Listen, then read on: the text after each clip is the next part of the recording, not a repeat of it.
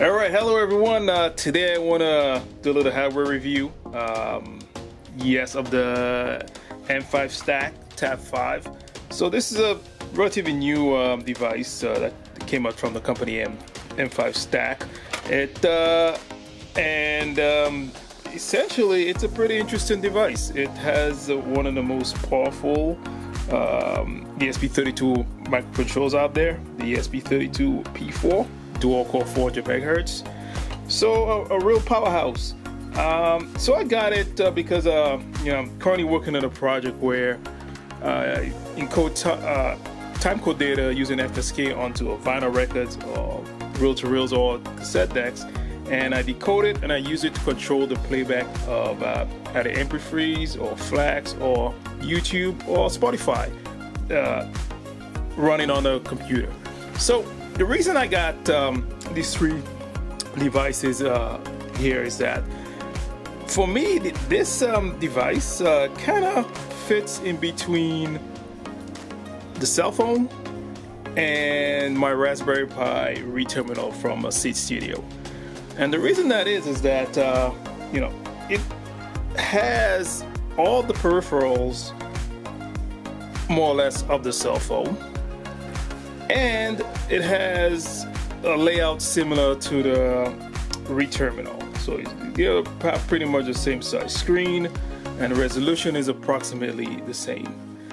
All right, so having developed this custom app for it, what is my opinion of it? Okay, so after having written some code for it, what is my opinion of it, and where does it fit in, so to speak? Well, first and foremost, if your goal is just to do basic motor control or turn on and off so a few LEDs, this is definitely not a device that's worth getting. This is something where you need a touchscreen interface and you need the ability to the processing power of the MCU and so forth. So effectively it kind of fits the role of what you would use this for, but at roughly half the price of this. This is at the time I purchased this was roughly $200. Right now I got this for about $100, which includes the cost of the device, the shipping, and of course tariffs. So $100, $200, similar touchscreen interface. All right, so that sums up the price point. Now let's talk about my use case and is it worth getting. All right, as I mentioned, the goal of this was essentially to replicate the software that runs on my Raspberry Pi onto this device. Alright, so my ultimate goal with this is to replicate the software that's running on my Raspberry Pi to control audio playback onto this. And here is where things get a little bit interesting, because I feel on a device like this you cannot just talk about the hardware side of things, which is pretty good, pretty impressive. You have to also talk about the software side of things, and currently that's where I think it falls a little bit short or way short. It's a pretty impressive device. Unfortunately, the programming environment that I've been using for it, which is the UI flow from that M5Stack puts out there, kind of lets it down quite a bit in the performance front. So the UI flow has a nice GUI builder, so that's what I did to put all this together, and I believe it's based off LVGL. But it's a MicroPython environment, and just based on the performance I'm seeing on the screen refresh and all that, it's clear that it's that environment is simply not optimized as yet for this device. Maybe that changes in the future, but we'll see. Given the specs of the MCU that's in there, I should have a butter smooth refresh and all that.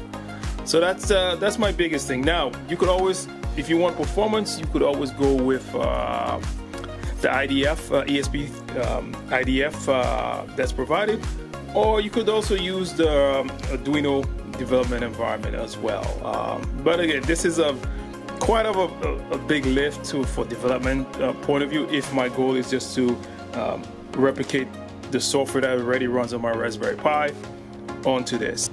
So in summary, I think again this is a nice device for given the price point, but I think you really have to have a use case for it. And again, if your use case is just blinking LEDs, simple motor control, then I think something like the M5 dial would be a much better purchase.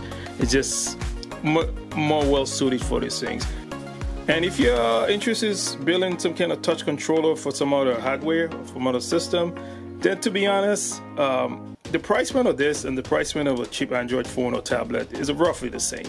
And with the Android phone or tablet, you have a lot more options for your development environment. So you could do just a pure web-based interface, or you could use the Android Studio and do a native app and all that. So, all right, definitely a device worth checking out if you could get a use case for it. And I think this is a challenge right now for this nice looking device is get into a use case, because a lot of use cases that this fits in a cell phone or Android cell phone or Android tablet would also fit right in at approximately the same price point, or for free if you already have the cell phone. So, and if you need more power or something like that, then this little Raspberry Pi device here, it probably be a better purchase. Just again, easier to develop for, more flexible.